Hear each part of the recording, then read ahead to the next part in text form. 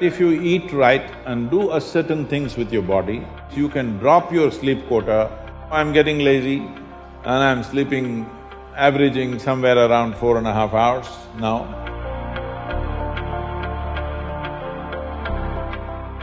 What type of food we should eat so that our life reaches its full potential for a college or a school-going student? So what kind of food? We must understand this. Food is not a religion, food is not a culture, food is just the fuel for this machine. Yes?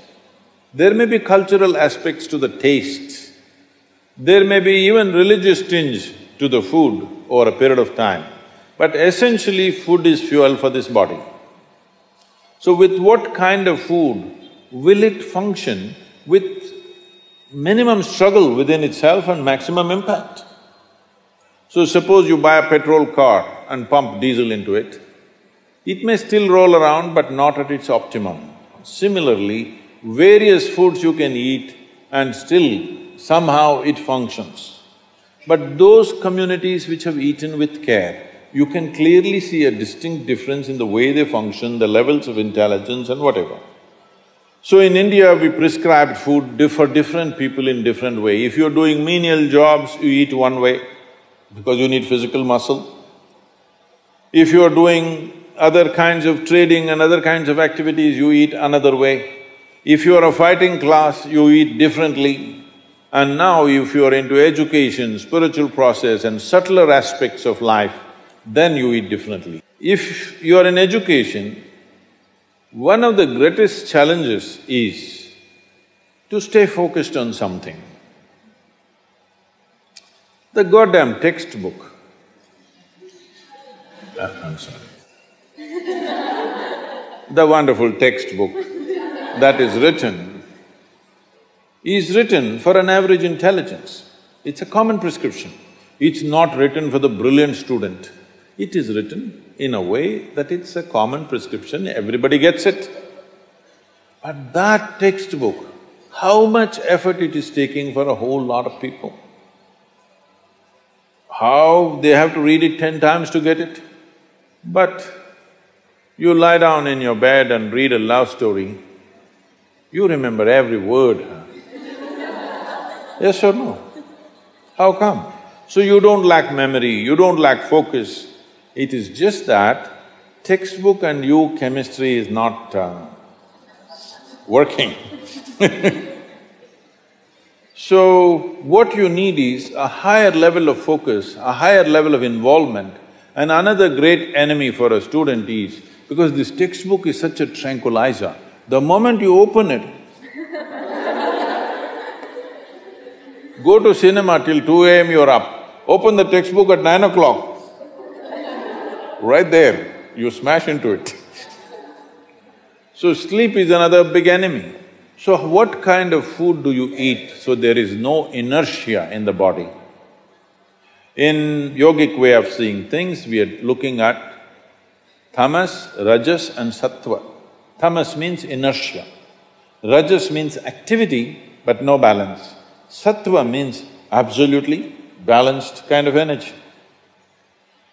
When you're in education, you need a very balanced kind of energy because you have to focus on something which doesn't naturally interest you. It's not something with which your chemistry is gelling. If your chemistry is gelling, you are always focused on that one, isn't it? Here there's no chemistry, but you have to focus on that. For this you need a balance and a steady mind. For this you need to eat in a certain way.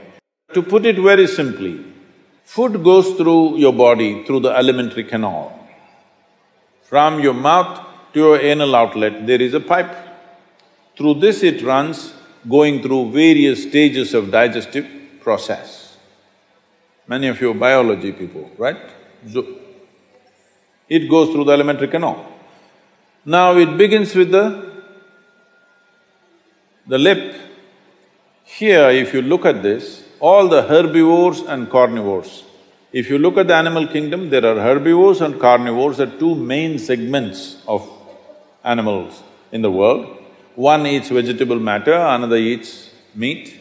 If you look at the elementary canal, the way it is built, between herbivores and carnivores, there's a distinct difference. Everything in the human being suggests that you are naturally a herbivore, but for the sake of survival, we became carnivores.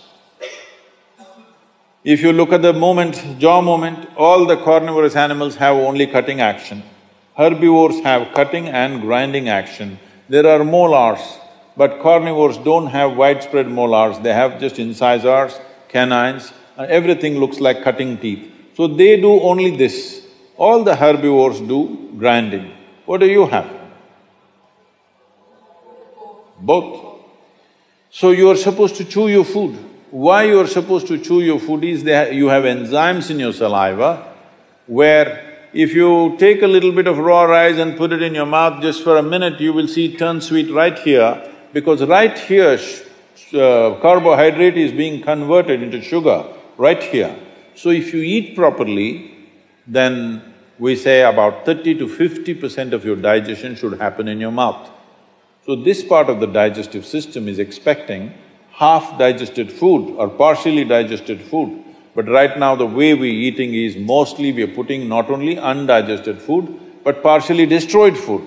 So the amount of food that you need to get the same amount of energy has increased. You're eating much more food than what you should eat to generate that much of energy. Because of that, there is inertia in the body, because it has to process so much more food than what it should, there is inertia. Once there is inertia, your sleep quota increases. How many hours do you sleep on? Hello? 8 hours. You're going with a prescription, huh?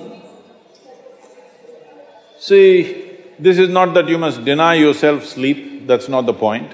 But if you eat right and do a certain things with your body, you see very effortlessly, within 3 to 4 weeks, you can drop your sleep quota anywhere between 2 to 3 hours.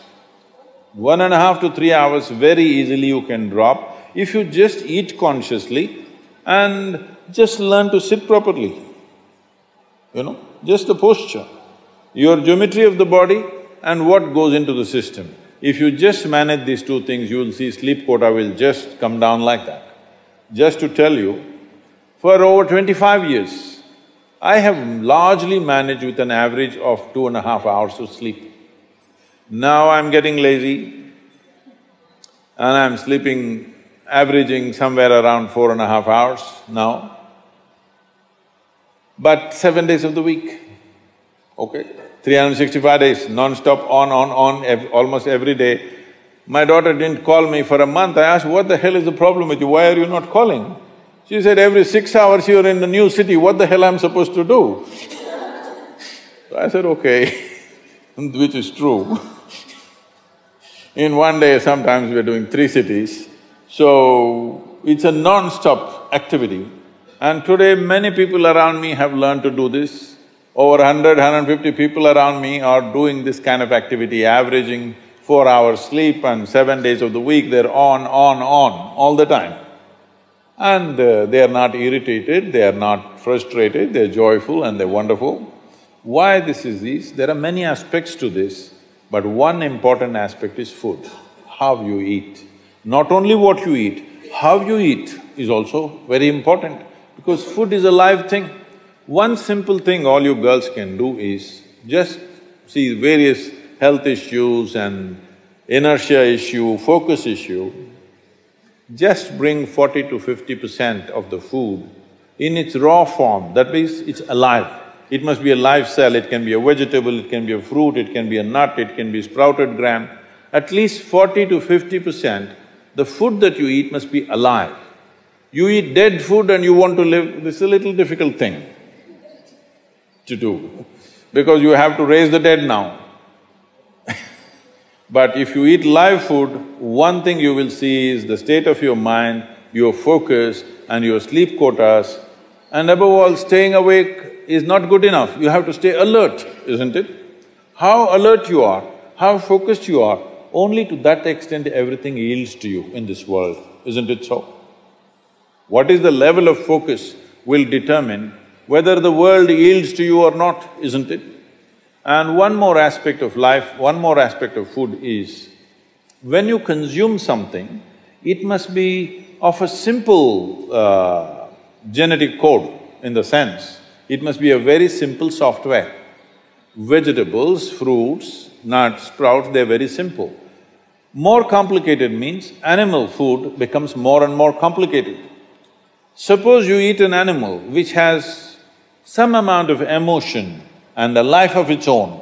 Now the code in that… we were talking about this, your body is just an accumulation of memory, which means a certain software, isn't it? This is the most complex software. Human software is the most complex software on the planet of all the creatures. So if you eat an animal, particularly a mammal, if you eat, it has a similar kind of complexity, maybe not as complex as this, similar level of complexity because it has thought and emotion of its own. Now for you to break that code and integrate it into your system, you are not fully successful. So it will leave traces of certain qualities within you. You cannot break that code and make it a part of yours because it's a different and complex code.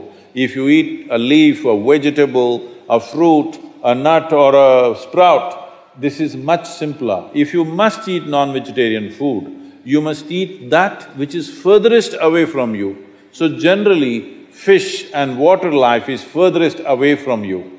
So if you must eat non-vegetarian food, the best thing to eat is, you're on the coast. Fish is the best thing to eat that way.